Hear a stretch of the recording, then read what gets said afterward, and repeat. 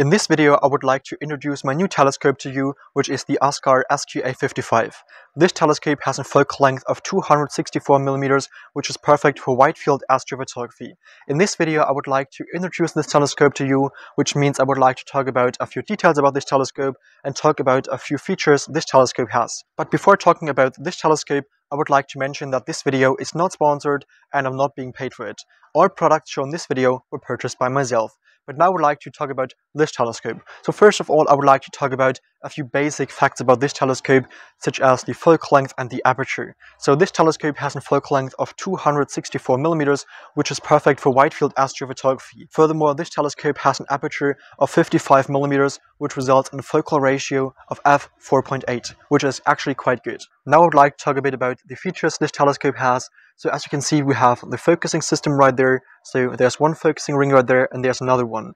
This one is for focusing this telescope, and this one is the fine focuser, which should help you to achieve perfect sharpness and perfect focus, that's for sure. So I have already tested the focusing system yesterday, and it was very easy achieving perfect sharpness and focus with this telescope. Something that is very special about this telescope is the aperture. So with this ring, you can change the aperture of this lens starting from f/4.8 all the way up to f/22. But when planning to use this lens for astrophotography, I would recommend using it wide open. Furthermore, something that's very important to mention is that this telescope is very portable. So for me personally, it was very important to buy a very portable astrophotography setup. So over the past 4 years, I've used my big telescope, and sometimes it was too heavy for me to set it up. So when there are only a few hours of total clear skies, I usually do not set up my telescope because it was simply too heavy.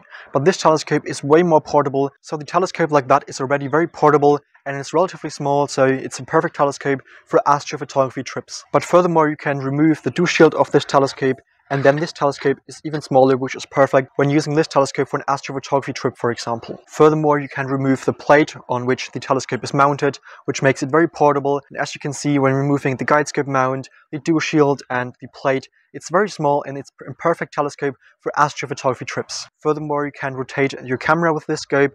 So on the one hand, you can remove the entire scope when moving it like that, as you can see, and furthermore you can only rotate the camera, which is very helpful if you would like to achieve a perfect field of view when photographing big nebulae in the night sky. Furthermore, it's important to mention that this telescope is suitable for full-frame cameras. So I've planned to use this telescope as a wide-field telescope, and therefore it was very important for me to use this telescope in combination with an APC sensor or a full-frame camera, which helps me to capture very wide-field images of the night sky. So yesterday I made a few test images with this telescope just to test how good this telescope actually is in combination with a full-frame camera. So I've used the Canon EOS 60A, and right now you can see the test image, and as you can see, this telescope performs perfect when using it in combination with a full-frame camera. So this is an image that I've captured directly with this camera, so it's not cropped. So this is what an image looks like through this telescope in combination with a full-frame camera. So this telescope is definitely suitable for full-frame cameras. Now I would like to introduce this deep sky astrophotography setup to you. So the mount I would like to use is the HEQ5 Pro Go-To mount. It's a very reliable mount, and I really like to use this mount for deep sky astrophotography. On the top of this telescope, I've attached my guiding system, so I would like to use a 60mm guide scope, and at the back of this guide scope, I've attached the CWO ASI 120mm mini mono guiding cam. At the front, I've attached my Astro computer, which is the CWO ASI Air Pro. But you can even attach the Astro computer on this guide scope mount right there. But for me, it was very important to use this telescope in combination with a guiding system. At the back of this telescope, I've attached my camera, which is the Canon EOS 60A. So it's an Astro modified DSLR camera. So this is actually everything I would like to mention so far about this telescope.